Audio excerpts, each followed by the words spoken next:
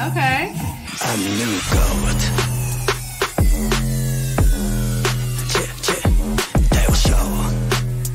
Let's go, young. Hi everybody, my name is Jessica Holyfield. I'm a professional dancer, professional dance choreographer, and dance educator based out of the southeast of the United States. And we're taking a look at a new group today. It is called Number I, and this is their track Goat. This was released, I believe, in the very beginning of January at the time that I'm recording this, and this is their dance performance music video. Here's how I heard about them. I follow a couple people who are part of the filming of this video, and so it got me very intrigued because I think there's another group from Japan that I plan on taking a look at today, funnily enough because of their affiliation with D-League. So I was like, let's just add them to the list. I want to check it out, and I'm very open to looking at groups from all over the world, and I know for me, I've looked at D-League from Japan, so I'm very familiar with just being exposed to Japanese culture within the dance realm in that particular way, and then in other ways, of course. So, but this is really fun. This is like technically my first J-pop equivalence analysis that I'm doing on the channel, which is really cool. So I think there's really nothing else left to do except check it out and just give it a whole vibe. Let's go.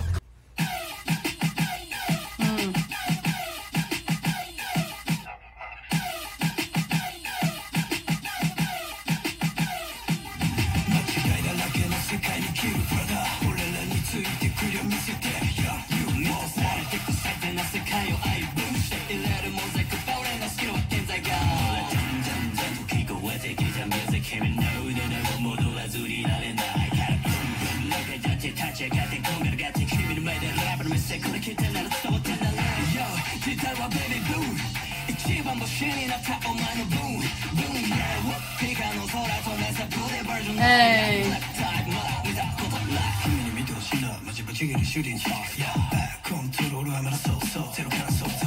Nice.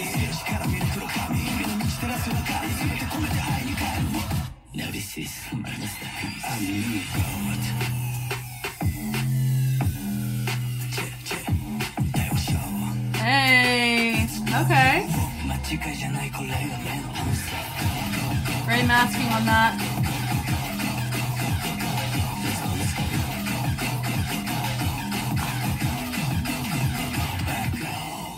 Fun.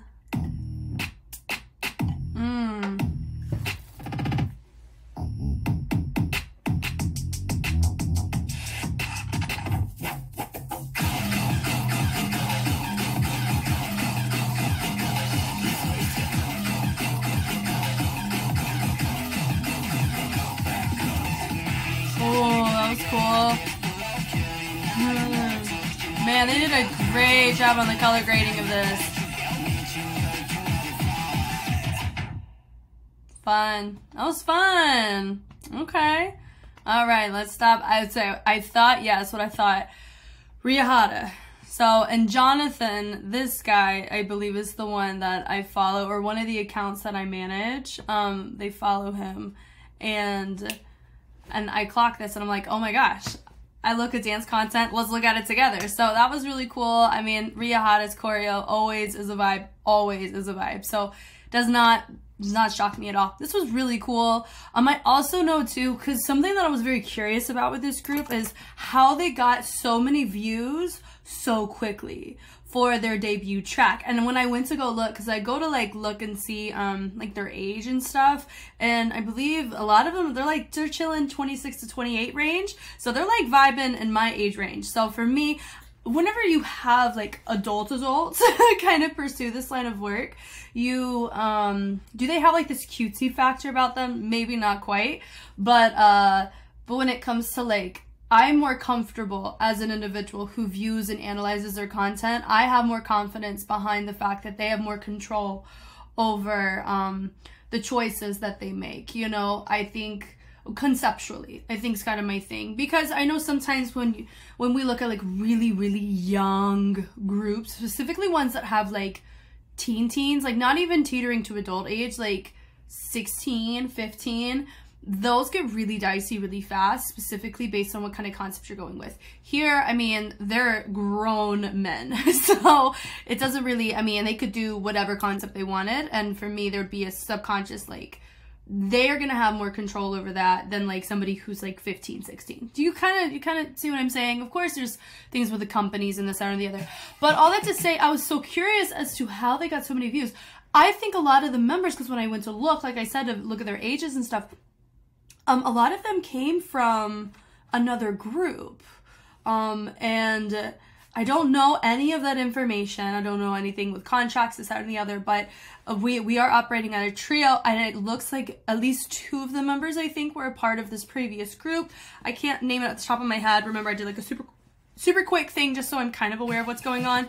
I'm going to turn on my closed, oh, they're auto-generated. We'll see if it actually picks up something, but, So yeah, English is not going to help us. But let's go ahead and talk through the video. This is super dope. And I may even check out the music video while we're here hanging out, just to see the more visual, cinematic visual. I like the push do, and I really like with the choice. Notice that the type of filter that was used, it really gives this vibe of that he's just speeding through the building, which is kind of cool. And I think it's just kind of how they have it filtered. It's like this oh, there's a name for it. It's like a cross, it's like a zoom, it's something. And there's a filter on it, and I really like it. And the color grading's really nice. He builds it up. Notice he maintains his down bounce on that. Really nice. Catches it. This is nice too. They switch it off. I really do appreciate with like one takes, because they do require a certain level of logistics in your environment.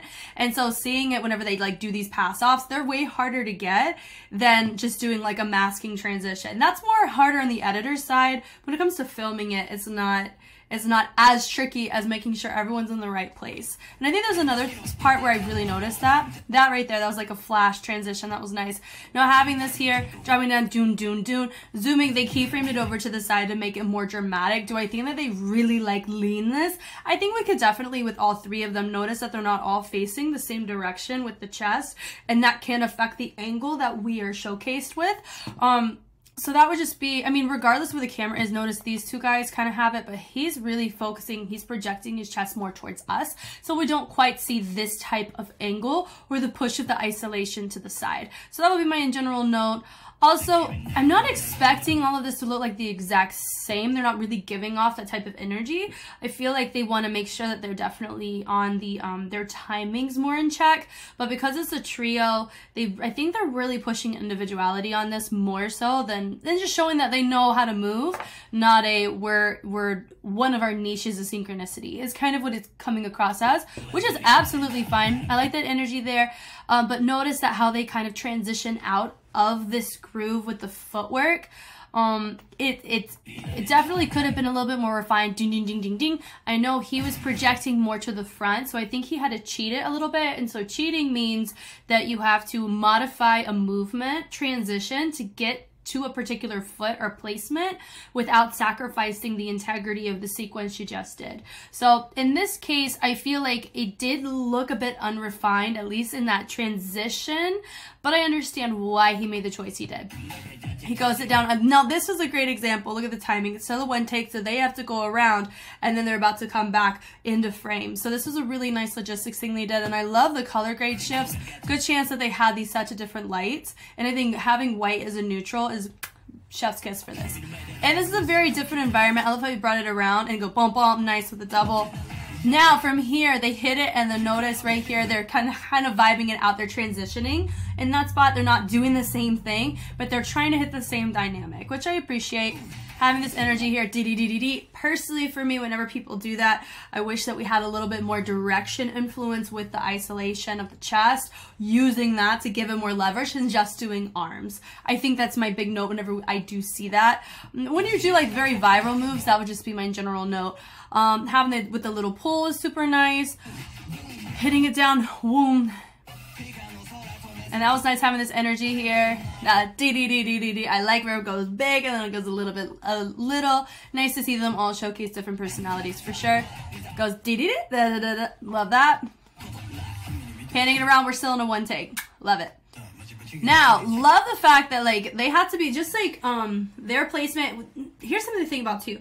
It is you have to be very mindful of where this camera is going. So I have firsthand experience of doing one takes, but it is definitely on a much smaller scale with not as big of a crew. I have like minimal, like I only have like 2-3 people involved outside of those who are dancing. Here, whatever this crew, good chance that it's not just one person. They probably have a team of individuals that are helping with the lighting, the rigging, the gaff, right? So like the assistants, like there's so much happening. So whenever you pan over, it's not that simple to just be like a pan over. We have to make sure that everybody's on the same page of how the shot's gonna work, because if they're not, you can catch somebody accidentally in the shot because they may not have been aware, oh my gosh, we're not just staying over here for this take, we're panning it over. So there's a lot of communication that's required, not only from the dancers, they have to make sure they don't overshoot their spot, but also from the team involved, they have to make sure they're all in the right place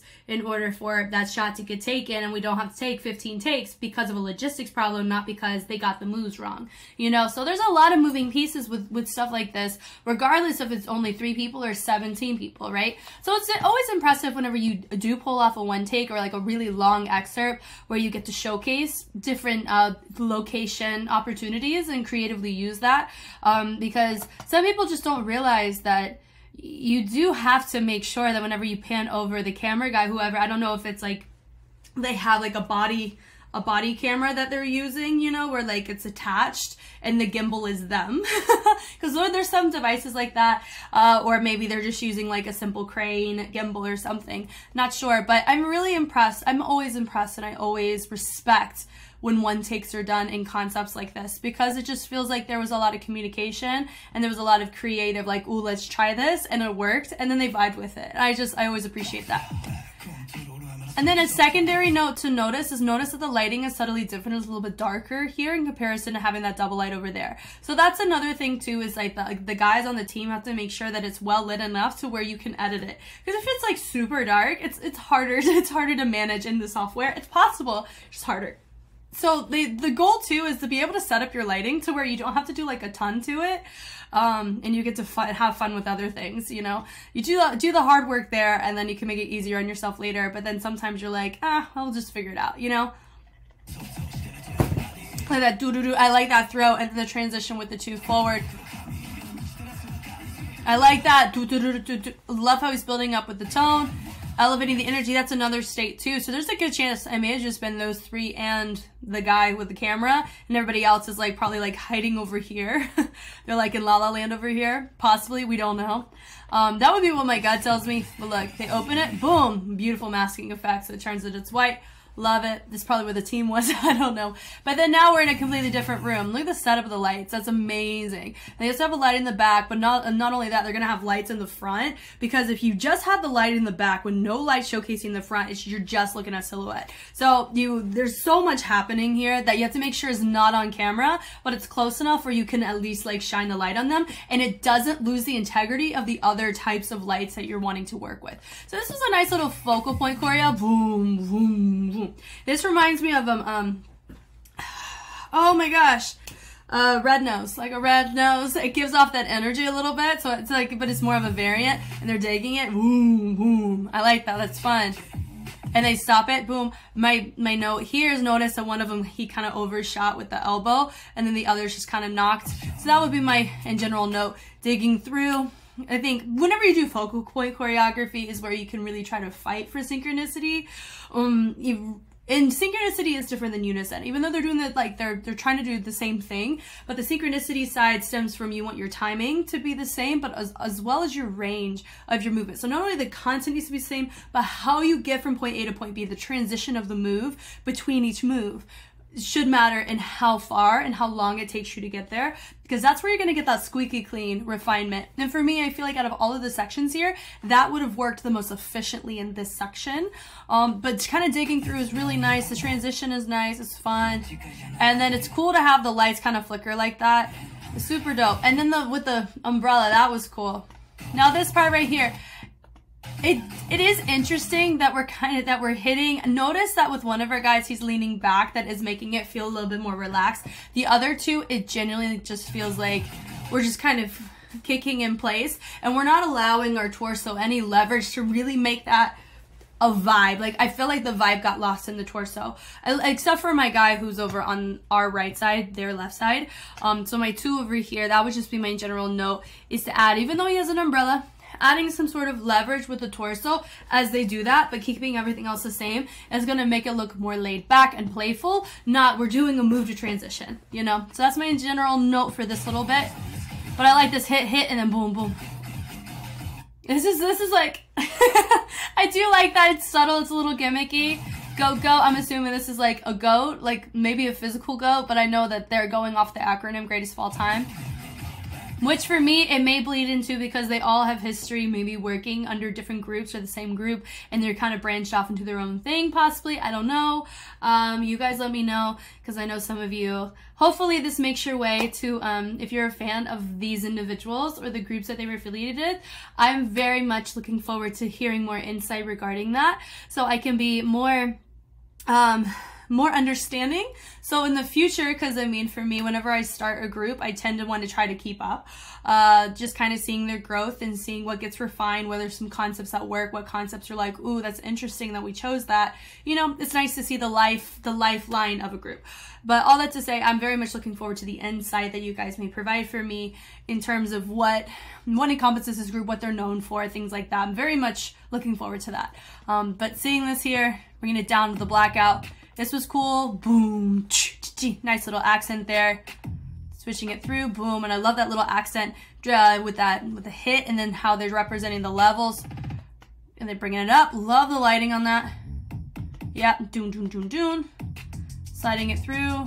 Really nice. Yeah, this whole thing is fun. Like, that little section was nice. Definitely. It did give me, I mean, I know it was Ryohado choreographed it. It did give me Kinja's vibes. But it wasn't saying that Kinja's is the only one that does this kind of style. But this segment right here, I don't know. Let me see. It did give the appearance that they were trying to do it like a canon, like that move as a canon. But because they didn't quite showcase all three of them doing it like very, very clean together the first time we saw that move, it was difficult to catch this time. So that would be my note, is that if that is in fact a canon, meaning that one person starts the footwork rotations, but then somebody else joins the first section when the other guy's on the second section. So it kind of goes like 1, 2. I can't do it with my fingers, but I hope you understand what I'm saying. It would feel a little bit more clear and intentional, because the transition out of it didn't feel as clear, so it did feel kind of muddled. But I love the build and the energy there with the shoot and then building it back in. It kind of elevates the energy of this compared to what they did earlier. It's fun. Love that. Bring it down. Love that. Boom, and bringing it up to drop it. Really fun. Switching it up, and they throw. That was a freaking sick transition masking effect, because what's nice is they take it, they pan it up, and then they start with this one, they start it low to bring it up, so it feels like all one rotation, like we just got flipped on our head. Those never get old to me, especially depending on what they're doing. And I like the fact that they're in front. I like the wave out here. This is what I'm talking about. Notice all three of them are kind of riding with the torso going towards the back of that chest. It makes it more laid back, and I like that. All get to kind of do their own thing. Love that boom here, building it in.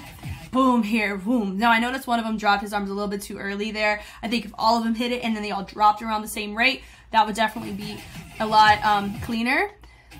It would make us appreciate the individual moments more if they were much cleaner on the sections that were supposed to be deemed unison and in sync. But it still goes back to my previous point. They really do not give off the energy of like they're trying to strive, and it could be because of their fits, and it could be because of how they started and how they're finishing. And a lot of their moments really deem off of their individuality, and I really do appreciate that. It's just nice to see. But the same thing keeps in mind of like whenever you do want to showcase moments where they're like really wanting to show a very refined style, like that section where the lights changed and we were talking about that canon, those moments would shine so much more if we really focused on the cleanliness of that. And that part was significantly cleaner than some of the other grooves that they were doing, but it's more of like a torso thing than than an incompetency thing, if that makes sense. I feel like minor refinement and you got yourself a really, really great trio, like truly in the dance department. But they're still pretty good. I love that ending where we kind of slow it down to bring it back. Because right here, notice the range is the same. Range meaning like they go from point A to point B, but how they're carrying it slightly different. That's a beautiful example of if we saw like more of the timing right, but we had these moments, it would be absolutely like, it'd be amazing. But this was still very, very good. But I am looking forward to seeing their dance development as a trio in some of their other discography that they will be releasing in the future. But that was a really fun ending. They go and they step, same feet, and they walking away, totally fine. I mean, yeah, the only choreographer that's on this was Riyahara. It was super cool. Love it. This was really nice. And what a great introduction into the potential of there's a really good chance that they may be a really good intro into some other really good groups that are either adjacent or connected in some way. So I'm definitely looking forward to seeing y'all's feedback on this as well as their future work. This was great.